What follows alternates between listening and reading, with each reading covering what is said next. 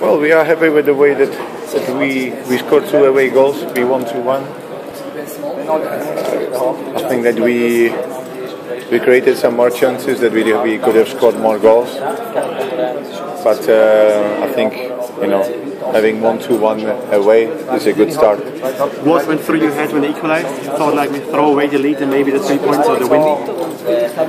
Well, they equalised, but there was still time. So I hope that, or I believe that we will have another chance, because we had enough chances from the counter-attacks, and in the last second we managed to score, which was I think goal we deserved. I have to say that they played really well. The home team, they did really well, but I think we had more chances than them. In the end, 2-1 I think is a fair result. You think it was a penalty? It seemed to be harsh.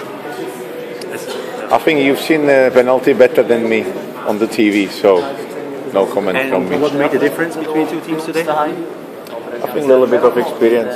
I think that it's always important. We played many European semi-finals, and in the end I think the difference paid off that we managed to score the second goal. Device for the return leg, what do you need to do? You need to stay focused and play like you did today? Well, I think it will be a difficult game again, but we play at home and we hope to take the advantage of it.